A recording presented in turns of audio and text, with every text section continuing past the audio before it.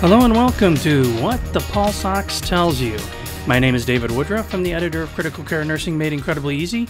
I hope to make this incredibly easy for you too. Let's first talk about what's happening that we're going to be assessing with our pulse ox. We're looking at our gas exchange and how much oxygen gets into the bloodstream. So when you take a look at the diagram on the left, you're going to see where all this action occurs. All the action occurs in that alveolus. So we have this alveolar cluster on the left, and you can see we have our arterioles going to it and our venules going to it. And then over on the right-hand side, a breakdown of one alveolus, and we're showing the blood flow going around that alveolus. So we're giving off CO2 and oxygen is going into the bloodstream. So that's the first step in the process. It would be nice if we could know how much oxygen is getting across that alveolar capillary membrane and directly into the bloodstream, but that's going to be very hard to read. We can't stick something into the lung and find out how much oxygen has gotten into the bloodstream right there in the lung. So we have to take a surrogate, which is going to be our pulse ox. Now, when oxygen first moves across that alveolar capillary membrane, it's going to dissolve in the blood, and that's what this diagram is illustrating for us, is those little round, kind of clear-looking circles are going to represent the oxygen that is dissolved in the blood. Some of that dissolved oxygen will bind to hemoglobin, and that's the part that's going to be taken to the tissues in the body. The oxygen that's dissolved in the blood cannot be used, for the most part, by our tissues. It has to be the oxygen that's on the hemoglobin. However, oxygen has to dissolve into the bloodstream first.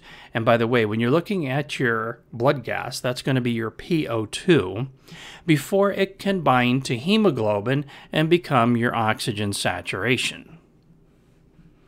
Now, you may have heard at one point in time about the oxyhemoglobin dissociation curve.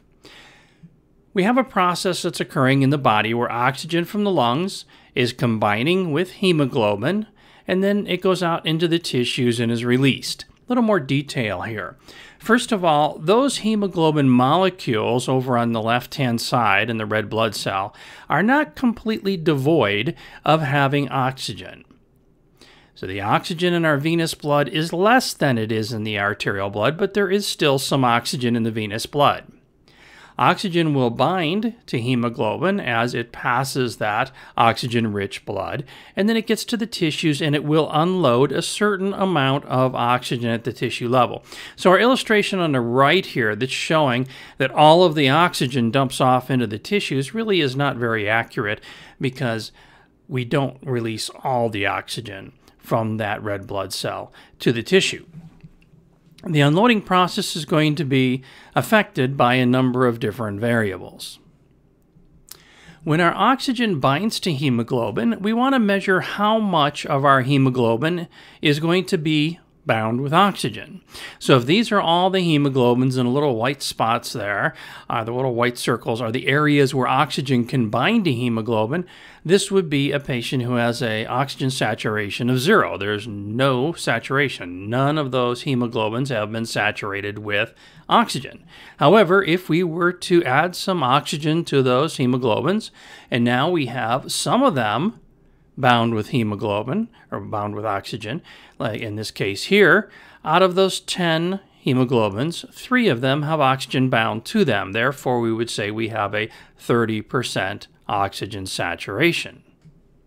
Add some more, now we're up to a 50% oxygen saturation. So we're literally measuring how much hemoglobin has oxygen bound to it when we're looking at the oxygen saturation. Remember again, this part is really important because this is what the tissues use. So how are we measuring this with a pulse ox? Well, here's our artery in the finger, and you can see that on either side of that finger we have a detector and we have a light emitting diode.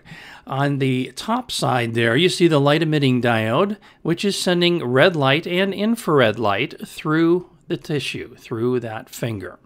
On the other side, those lights are going to be detected by the photodetector.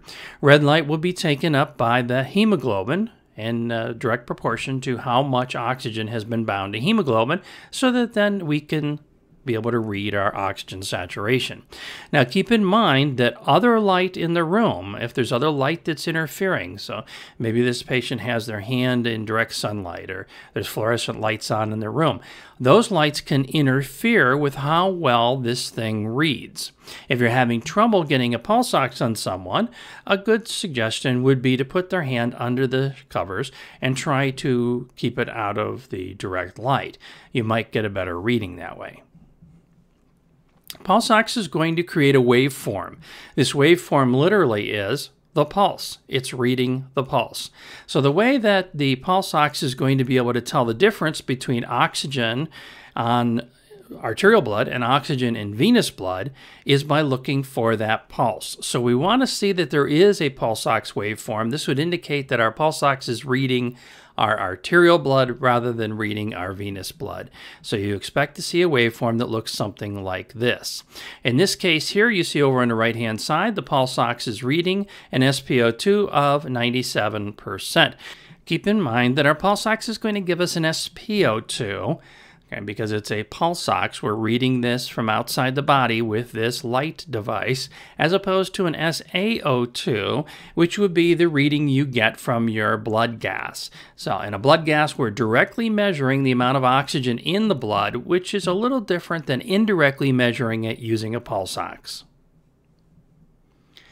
There are some problems with pulse oximetry. First of all, it is peripheral. We usually want to know whether or not the central organs are receiving enough oxygen. But a peripheral oxygen reading will give us some idea as to what the patient's overall oxygen saturation looks like. Keep in mind that in order for an oxygen saturation to decrease, in order for this pulse ox to decrease, first the patient has to decrease the amount of oxygen they're getting into the lung, decrease the amount of oxygen going across that alveolar capillary membrane, and or have less circulating oxygen, PO2, to be able to bind to hemoglobin. So something is happening first. In other words, the SpO2, or our pulse ox reading, is not going to be an early indicator of some dysfunction. In fact, it's going to be a later sign that we have some dysfunction. Also keep in mind that it relies on red light. Red light is a very slow waveform and can be interfered with by many other types of light. So again, if you're having trouble getting a pulse ox on somebody, stick it under the covers, stick it under something to get it in the dark, and you might get a better waveform. Reads everything that's bound to hemoglobin, including carbon monoxide. And remember that the SpO2 is different than the SaO2. SaO2 comes from our blood gas. SpO2 comes from the pulse ox. SpO2 is peripheral, and it's also going to be indirect because we're using that light source outside the body.